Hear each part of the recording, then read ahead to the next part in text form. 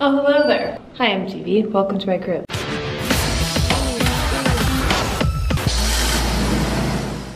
Come on in. Welcome to the Shambles Suite. That's my Wi-Fi name. If you guys are new here, I've lived in an under 400 square foot apartment for the last year since I moved to Toronto. A lot happened last year, very thankful for it. I don't think it is good for your mental health to live in a box. Literally a box, guys. Like, I would have my bed here and had a little table there that I worked at and ate at, and then a little chair that I go and watch on my iPad. And I didn't leave that square foot, so it was a struggle. But now, we are on a glow up.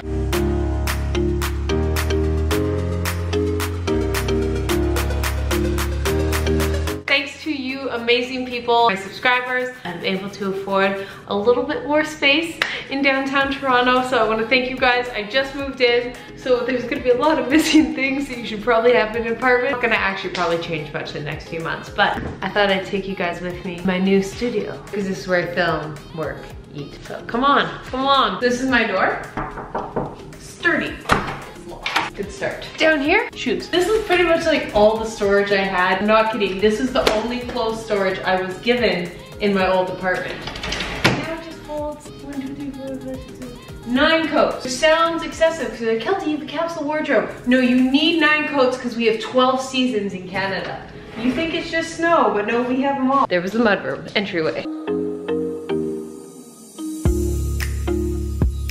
Guys, this is what sold me on this apartment. The reason I wanted this kitchen is it's set up like a cooking show. We got the counter down here. This is where I will cook with the Cooking with Keltie. It's beautiful, just, it's so nice, guys. Now here's the best part about it, the storage. There's not much storage in the rest of it. Toronto is very much like New York, if you're not from Canada. If storage is hard to come by, and look at all these cabinets, guys. We got one here, which is just for my coffee cups, pretty much, and little shot glasses because tequila. I've got more than 1 plate now, guys. For the last year, I only had 1 plate and would just continuously watch it. But I went to IKEA and got myself like 8. I'm actually using my dishwasher. The most mandatory station of any kitchen. My Nespresso. I love you.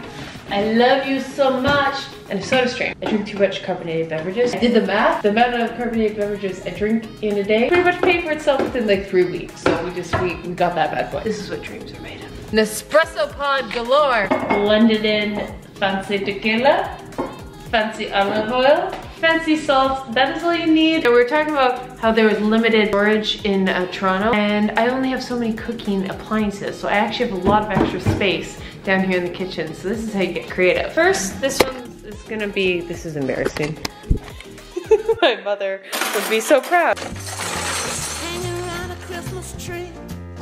I won't show you the rest of these, are pretty boring, but I will show this one as an example of how you get creative here in Toronto. All my beauty products. These are mostly ones brands send me, or just kind of extra, because I tend to buy things in Alberta when it's less tax and then stock up, but have them saved because I only use limited products. So we're gonna put you away. Here's my kitchen. Now we're gonna go to the bathroom. Hi Keltie, look, you got a bigger mirror. I'm proud of you. Sink. Check out my skincare routine video. Shower. Blue and white is my aesthetic with a little bit of gold. So, you know, you'll see the blue and white, you'll see gold, but I have next to no art. So yeah. Bath mat. I bought this from IKEA, like $10, and I feel organized. In my mind, I visualize this being like, if I was one of those people that take crystals and stuff, I put that on there. I got a washing machine that does not destroy my clothes, and that's so nice. And we use Lulu bags when we go grocery shopping because save the plastic bags. So I have an excessive amount. That's pretty much that closet.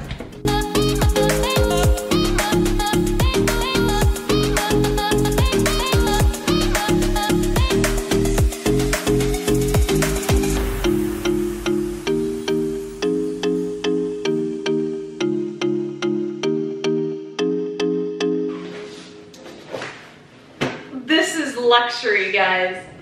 Okay, maybe not, but if you saw my old place, I'm sorry, my feet are probably so filthy. I had like an armchair in the last place and a couch I bought for super cheap on Wayfair that was literally so uncomfortable I couldn't sit on it.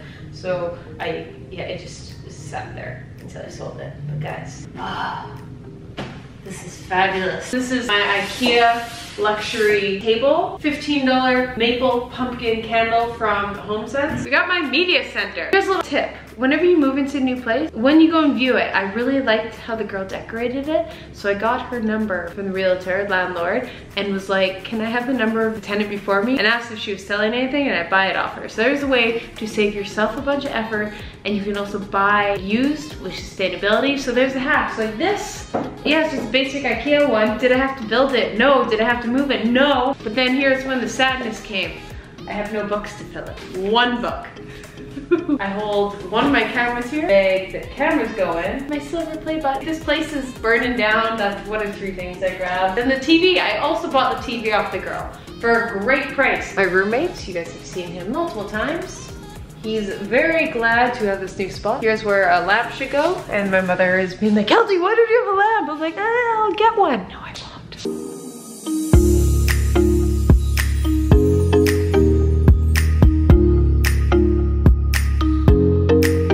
I'm funny and all this, but this right here, this means so much to me. You have no idea. I have a wall in my apartment. I've lived in a bachelor for a long time, and especially my last bachelor was small. Guys, there's a wall to my bedroom where the magic definitely has not happened. Same bed. Oh, but it's in a bedroom, guys.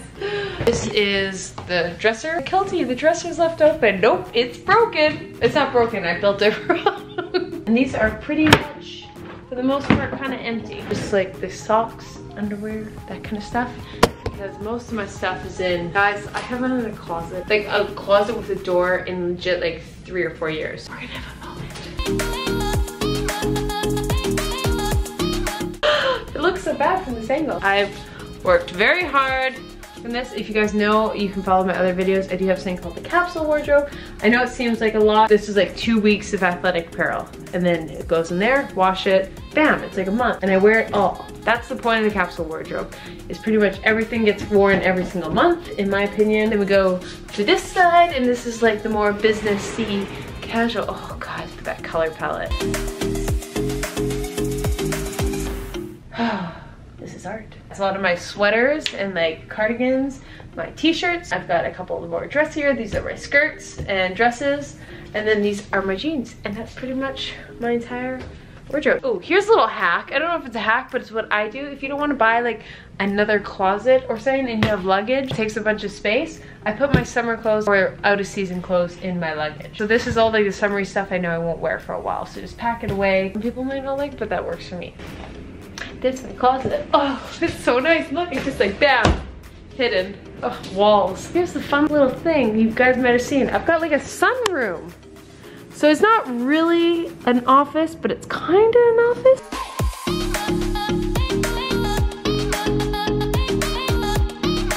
It's got like these glass doors. This is a little space. This is where you probably see me talk. Yeah, I'll sit here. I got one of these a while ago, real cheap at HomeSense. And this is just like one of the easiest things to make it seem more luxurious. When you're just like on the computer, it's just nice and soft. Here's my chair. You're gonna be like, wow, Keltie, you're so into fitness that you have a chair without a back to work on your posture. I know. Nope. The back. I leaned back on a FaceTime call and broke the back off the chair. So now we have a spinny chair without the back. And I was gonna get a new one, but I thought, hey, you know what, this will work on my posture. Selfies. Hi guys, probably gonna see some of this more often. This is something I also bought off the girl, so got a great price, didn't have to move it, because fear of breaking mirrors, probably not good. Here's my new selfie mirror. Great lighting though. And then just the urban jungle.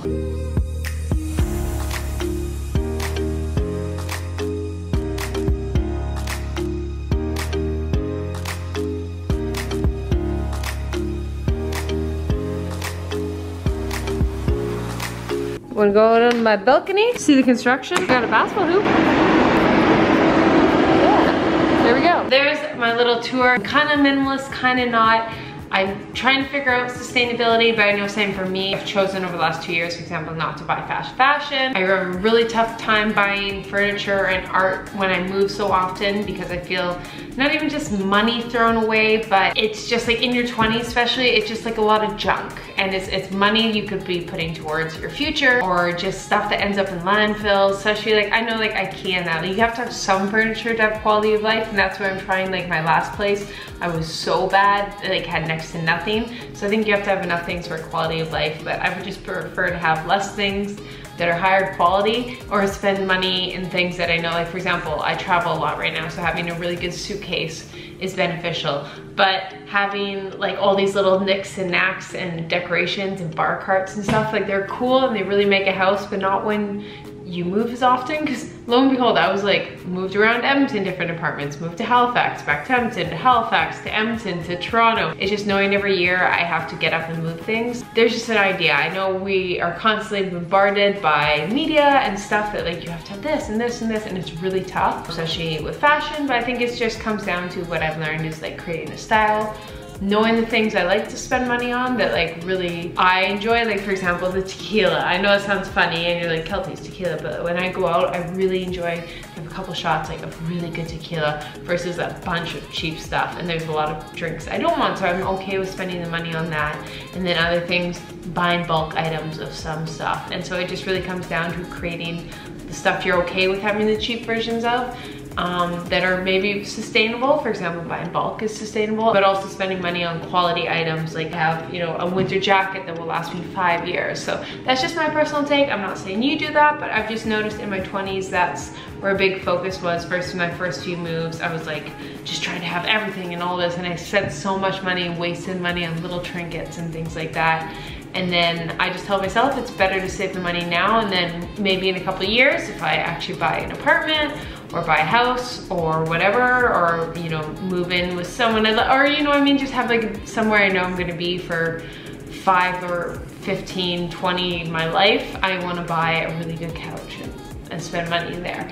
And that's just kind of my rationale. And also I just want to take time and thank you guys. I'm not saying like, this is the most amazing apartment in the entire world, but it's literally everything I could possibly want in an apartment right now. It's enough space, it's a safe apartment complex, it's pretty, it's open concept, there's beautiful natural light, and it was so mentally hard being in like a 300 square foot apartment for that long. Like I said, I don't think it's really healthy to be trapped for months on end, just on a computer, eating there, sleeping there. I just always felt like this, it's just like a weight. And it's all thanks to you guys and the support on this channel. So thank you. Thank you, I appreciate it from the bottom of my heart. You guys mean the world to me. The biggest thing when I checked out different apartments was lighting for camera, because guys, look at this natural lighting. This is literally, that's what sold me on this place over anything, was just lighting. So it's more enjoyable for you guys. So thank you for tuning in, like always. If you want to check out some of my other videos, you can check these out. It's here, right here. And thank you for tuning in. Have a fabulous day. Go pet a dog.